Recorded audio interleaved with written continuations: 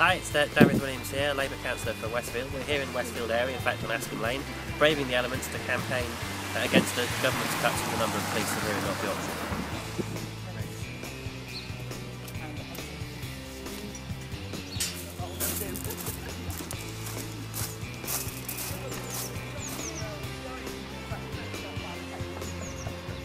Here we are on Simpson-Laing in the Westfield ward. We're having a really good morning canvassing. We've got two teams out knocking on doors, getting people to sign the petition to stop cuts to police. Really important. If you want to sign it, look on our website, links there.